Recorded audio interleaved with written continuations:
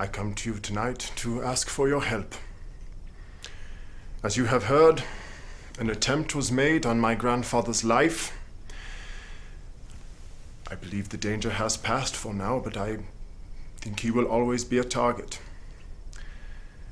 I need your assistance in bringing him to safety, a safety that neither I nor my father can know of. This is not what I want for him, but I do believe it necessary.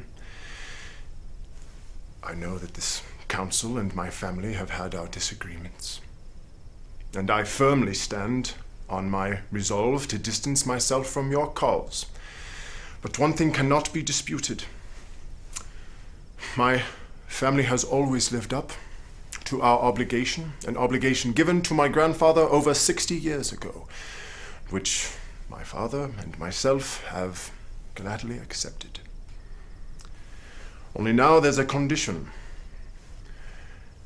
As I have said before, I do not support the Nazi Party, whatever it may now be called, nor will I ever support your fascist ideology. My allegiance is to Deutchland, to the people of this country and the ideals that they carry, not to the distorted xenophobia and blind nationalistic fervor so carefully cultivated by you and your predecessors, but to the true nature of Germany and her people.